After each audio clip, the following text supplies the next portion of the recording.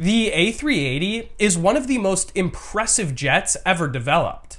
Largely designed and built in France, this massive double-decker is a testament to French ingenuity.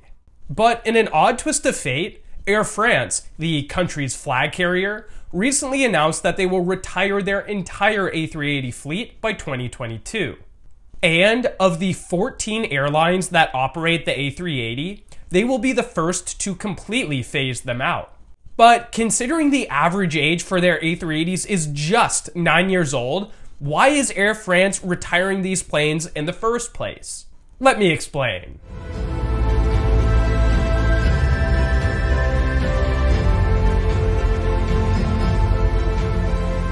While the A380 is a spectacular feat of engineering, it's not exactly a secret that the plane has had its fair share of issues throughout the years. Some of the more high-profile problems include a couple of serious in-flight engine failures and cracking in the wings of several units. Even when big technical faults like these aren't affecting day-to-day operations, consistent nagging problems give the jet a subpar dispatch reliability record. This means A380 flights are more consistently delayed or canceled than flights serviced by other long-haul jets. Simply put, the longer a plane is sitting on the ground, the less money it's generating for airlines. This is especially a problem for the A380 because its operating economics are already kinda dicey. It's common knowledge that the plane only turns a profit when it's at or near full capacity. Considering the jet is designed to carry over 500 individuals, filling them consistently has proven to be a challenge for many airlines. While problems like reliability and excess size have been gripes of A380 operators for years now, it's only part of the puzzle as to why Air France is retiring theirs. The final component is the nature of the routes that these planes are flown on. Because the plane needs to be full to turn a profit, Air France has no choice but to put them on some of its most highly trafficked long-haul routes.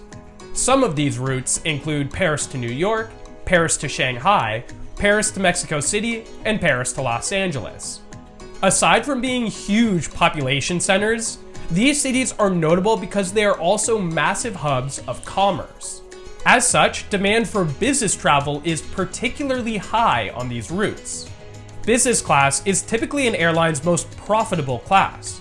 As a result, routes that feature lots of lucrative business travelers see fierce competition and are often serviced by the absolute best business class products that airlines can offer. For instance, United just recently launched its new United Polaris business class on flights between Newark and Paris, while Delta just debuted its Delta One business class product on flights between JFK and Paris. Both products feature lie-flat seats and direct aisle access, a stark contrast to what Air France offers on its A380. Air France's A380 business class product can be described as lackluster at best. It's just one of two airlines that doesn't offer full lie-flat seats in business class to New York JFK, and it features a dense 222 cabin configuration. Considering they face such fierce competition, having a mediocre business product is a huge liability for Air France, and it's started to eat away at their bookings. Now, Air France could retrofit their A380s with new seats. However, doing so would cost an estimated $45 million per aircraft.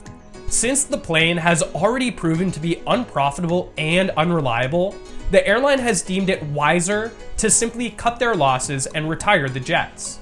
So what kind of planes will be replacing Air France's A380s? Well, as has become the industry standard, they will be replaced by smaller, highly efficient, wide-body twin jets.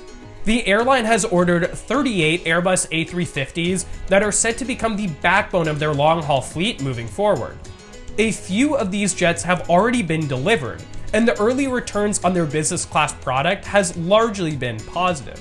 With full lie-flats in a 1-2-1 configuration, it's a proper business class for the 2020s. If you learned something new today, leave a like and subscribe to keep learning. And until I see you again, don't forget to look up.